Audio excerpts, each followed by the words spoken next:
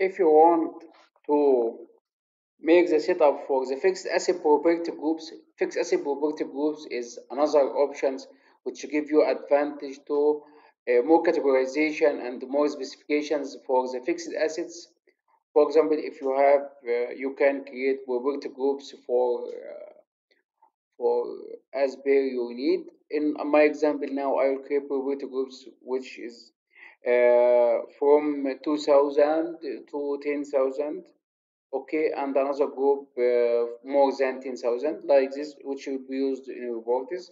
So if you want to make the setup for the fixed asset property groups, open the fixed asset module, set up fixed asset attributes, property groups, click new.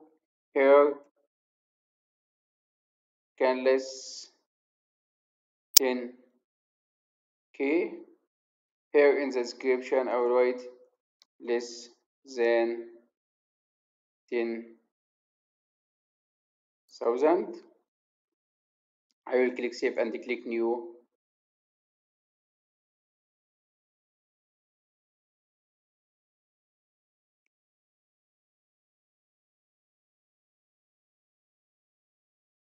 Less 20K like this. I can go down to this description and come here, Control V, and here less than 20,000, and I can click new, more 20K, which mean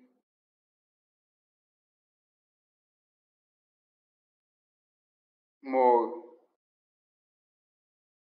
than 20,000. Okay, and click save. You can add the property groups as per your needs and as per your company needs. Once you finish, click save and close the screen. Thank you.